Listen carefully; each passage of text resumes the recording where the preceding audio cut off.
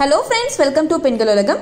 இன்னைக்கு நம்ம சேனல்ல ஒரு ஹேர் ஆயில் பத்தி தாங்க பார்க்க போறோம். சோ இந்த ஹேர் ஆயிலை நீங்க தொடர்ந்து பயன்படுத்திட்டு வரும்போது உங்க தலையில இருக்கிற அந்த பெயின், பொடுகு எல்லாமே நீங்கி உங்களுக்கு முடியும் வந்து நல்லா வளர செய்யும். அதுக்கு முன்னாடி பெண்கள் உலகம் சேனலை நீங்க இன்னும் சப்ஸ்கிரைப் பண்ணலனா ரெட் கலர்ல இருக்கிற சப்ஸ்கிரைப் பட்டனை கிளிக் பண்ணிக்கோங்க. அதுக்கு பக்கத்துல ஒரு பெல் ஐகான் இருக்கும், அதையும் கிளிக் பண்ணிக்கோங்க. அப்பதான் நெக்ஸ்ட் டைம் நான் ஏதாச்சும் நியூ வீடியோஸ் அப்லோட் பண்ணா உங்களுக்கு நோட்டிஃபிகேஷன் வரும். இன்னொரு வீடியோஸை நீங்க மிஸ் பண்ணாம பார்க்க முடியும். வாங்க வீடியோக்குள்ள போகலாம். பொடுகு பிரச்சனை முக்கியமா வரதுக்கு காரணம் பாத்தீங்கன்னா ட்ரை ஸ்கேல்ப். ஸோ எண்ணெயே அப்ளை பண்ணாம நீங்க ஸ்கேல்ப் ஏரியாவை ட்ரையா விடும்போது கண்டிப்பா உங்களுக்கு பொடுகு பிரச்சனை ஏற்படும். இதனால உங்களுக்கு பெயின் தொல்லை, அப்புறம் hair fall problems, hair break outs, இந்த மாதிரி எக்கச்சக்கமான பிரச்சனைகள் ஏற்படும். இப்போ இந்த ஹேர் ஆயில் ரெடி பண்றதுக்கு என்னென்ன பொருட்கள் நமக்கு தேவைன்றது ஃபர்ஸ்ட் பார்த்துக்கலாம். ஆலிவ் எண்ணெய், அடுத்தது கேஸ்டர் ஆயில். ஸோ தமிழ்ல நமக்கு வந்து ஆமணக்கு எண்ணெய் அப்படின்னு சொல்லுவாங்க. அடுத்தது நம்மளுடைய கிச்சன்ல கண்டிப்பா இருக்கிற ஒரு பொருள் வெந்தயம், அது கொஞ்சம் எடுத்துக்கலாம். அடுத்தது ஃப்ரெஷ்ஷான வேப்பிலை. கடைசியா நம்ம சேர்க்க போறது பெரிய நெல்லிக்காய். இப்போ இந்த எண்ணெயை எப்படி தயார் பண்றதுன்னு பார்க்கலாம். ஸோ ஒரு நெல்லிக்காவை நான் இந்த மாதிரி சின்ன சின்ன துண்டுகளா கட் பண்ணிக்கிறேன். முடிஞ்ச அளவு உங்களால எவ்வளவு சின்னதா கட் பண்ண முடியுமோ அவ்வளவு சின்னதா கட் பண்ணிக்கோங்க. ஸோ அப்பதான் நம்ம சேர்க்கும் போது ஒரு சாறு அந்த எண்ணெயில நல்லா இறங்கும்.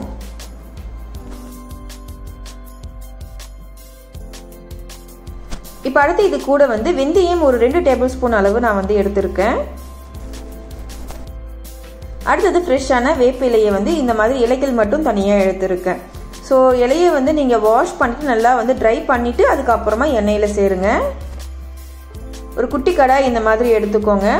இப்போ அடுப்பை பற்ற வச்சு மிதமான சூட்டில் வச்சுக்கலாம். அடுத்து இப்போ இந்த கடாயில் நான் வந்து கேஸ்டர் ஆயில் ஆட் பண்ண போகிறேன். ஸோ ரீநேச்சுரல்ன்ற பிராண்ட் நான் வந்து பயன்படுத்துகிறேன். உங்ககிட்ட என்ன பிராண்ட் இருக்கோ அந்த பிராண்டே நீங்கள் வந்து பயன்படுத்தலாம். இப்போ நான் சேர்க்குற இன்க்ரீடியன்ஸ் எல்லாமே வந்து ஒரு டைம் யூஸ்க்காக தான். ஸோ இதை நீங்கள் வந்து தொடர்ந்து பயன்படுத்தணும்னு நினச்சிங்கன்னா அதுக்கேற்ற மாதிரி அளவை வந்து கூட்டிக்கோங்க. அடுத்து வந்து ஆலிவ் ஆயில் சேர்த்துக்கலாம். ஆமணக்கு எண்ணெயும் ஆலிவ் ஆயிலும் நான் வந்து சம அளவில் சேர்த்துருக்கேன். இப்போ நம்ம சேர்த்து எண்ணெய் பார்த்தீங்கன்னா ஒரு மிதமான சூட்டில் இருக்கு. இந்த நேரத்தில் நம்ம ஏற்கனவே எடுத்து வச்சிருந்த நெல்லிக்காய், அதுக்கப்புறம் வெந்தயம், வேப்பிலை எல்லாத்தையும் இதில் வந்து கொஞ்சம் கொஞ்சமாக சேர்த்துக்கலாம்.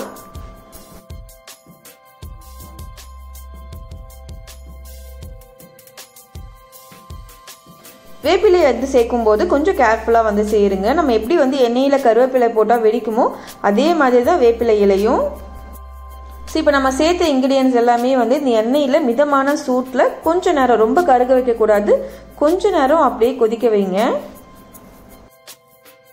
ஒரு 10 நிமிஷம் இந்த மாதிரி கொதிச்சாலே நம்ம சேர்த்துருக்க இன்க்ரீடியன்ஸோட சாறு எல்லாம் அந்த எண்ணெயில் இறங்கிடும். அதுக்கப்புறம் நீங்கள் வந்து ஸ்டவ்வை ஆஃப் பண்ணிடலாம். இப்போ இந்த எண்ணெயோட சூடு வந்து இறங்குற வரைக்கும் நம்ம இதை வந்து அப்படியே விட்டுடலாம்.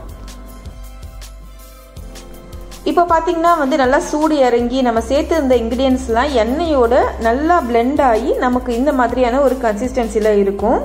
இப்போ இதை வடிகட்டி ஒரு பாட்டில்லையோ இல்லை வந்து ஒரு பவுல்லையோ நீங்கள் வந்து ட்ரான்ஸ்ஃபர் பண்ணிக்கோங்க. ஸோ நான் இந்த மாதிரி ஒரு குட்டி ஜாரில் வந்து வடிகட்டுறேன்.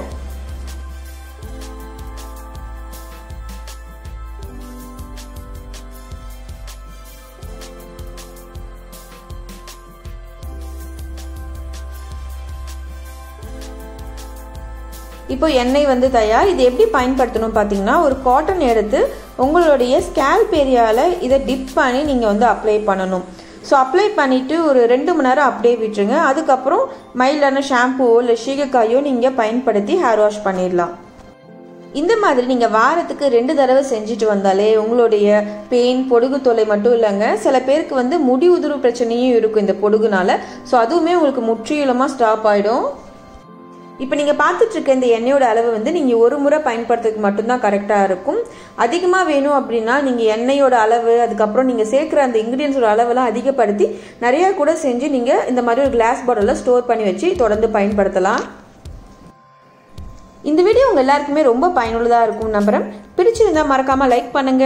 உங்கள் ஃப்ரெண்ட்ஸ்க்கு யாருக்காவது இந்த மாதிரி பெயின், பொடுகு தொல்லை பிரச்சனைகள் இருந்துச்சுன்னா இந்த வீடியோவை அவங்க கூட ஷேர் பண்ணிக்கோங்க. ஸோ மறக்காம உங்கள் ஃபீட்பேக்கையும் கமெண்ட்ஸில் சொல்லுங்க.